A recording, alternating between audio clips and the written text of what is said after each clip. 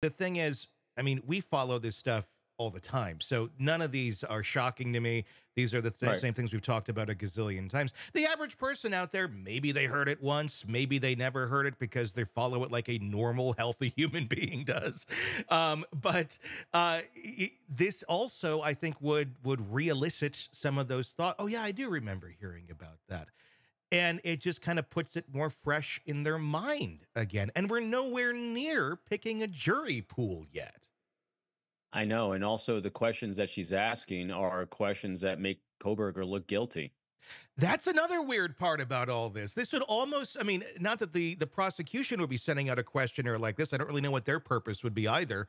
But these are like things that you would, either ask on the stand or you would ask when you are specifically going and doing jury selection at that I mean, moment in so time. it was interesting. It was interesting because if she didn't ask any of the questions that she might use as part of her defense, this is what the questions that the prosecution is going to use. Because if I was on the defense, I'd be asking questions, when you want to sow doubt, which I thought her Mhm. real modus operandi here was sow doubt in a potential jury pool. So you'd send out maybe a questionnaire saying, have you heard that not all DNA evidence is 100% conclusive? Yeah. Have you heard about the possibility of there being a possible alibi or numerous alibis, to Kohberger's location that night? I mean, there's other questions that she could ask if she's trying to sow seeds of doubt in the community, but she literally just laid out all the questions of what social media and the prosecution have been talking about the entire time. So you're just wondering, what's the play? I don't know. Have you heard you can have it your way at Burger King? That I thought was an odd one to throw in there. Oh, it's not a laughing matter, I know, Not but really geez. relating to it, but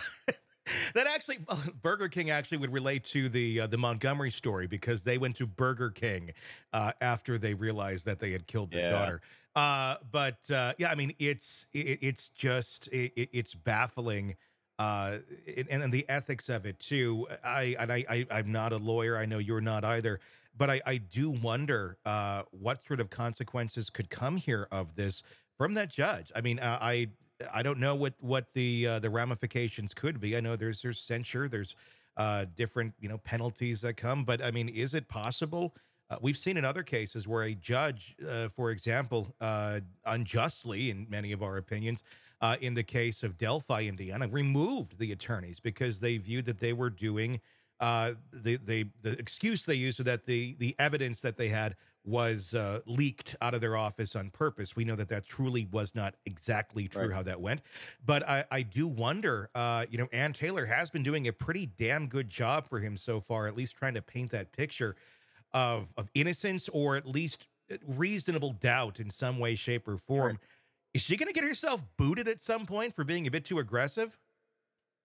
Or that was her plan to begin with, make a Yeah. big make a big name for herself, show her great chops, and then the judge removes her so she has the victim, so she can claim that she's a victim of the system, and then she'll get hired by someone that she thinks she can win for. I honestly have no idea. I mean, we don't. That's an interesting one. I haven't even thought of that one, but this is one of those cases where it twists and it turns and you never know exactly Well, where it's it's going. because Tony, it's really an outlier. Yeah. From everything that you just laid out. Hmm. I mean, she's done a great job to this point of sowing potential seeds of doubt in everyone. Yeah. And you're like, and so every time she was doing something, you're like, huh, that could play well before a jury. Yeah. That's a little bit of doubt right there. Even just to claim that there's a potential alibi out there makes you go, huh. Even if one doesn't materialize, it makes you think, well, maybe Hmm. someone did know and they just didn't come forward. But this action just seems so incongruent. Again, when we're looking at Yeah. behavior arcs of individuals, this is just an outlier. And when there's an outlier to what we see as a behavior arc of what we presume to be her objective of sowing doubt, it makes you say that, well, there's an objective she has that we're unaware of. What Gosh. is that objective that we're unaware of? Because says, because in her mind, this is congruent with what she wants to achieve. We just don't know what she wants to achieve. I think that is the bigger question here as well. Yeah, I think you're right. What does she want to achieve with this? Does she want off? Does she realize that she's in a case where you can't win this? I mean, I think pretty much everybody feels that way. You'd hope your attorney thinks maybe a little different, but everybody hits a brick wall at some point. And Right. yeah, I mean, it's like death by your own sword. if that's the goal. I'm not saying that that's her goal, but it certainly does make you wonder what the goal here is. Without any other evidence or details or knowledge of her objectives, it allows for people to have their conjecture about anything. Yeah, yeah, And that's what she's really done. She's really kind of thrown the box open. It's like, what was that about? What are you thinking in your mind? And if now, granted, if she think it was congruent with her sowing seeds of doubt, and that was her objective, and our conjecture that there is something we don't know what she's trying to achieve, then she's missing a critical thing in life, and that's a loving critic to say, "What were you doing that for?" In other words, yeah. she's putting actions into an echo chamber of her own voice, and she's not getting good feedback on it. Yeah, it's bizarre. We'll see where that leads us here in the But coming not weeks. bizarre to her. That's what the interesting That's point true. is. She should have talked to Robin Dreeke before she sent that thing out. I always think so.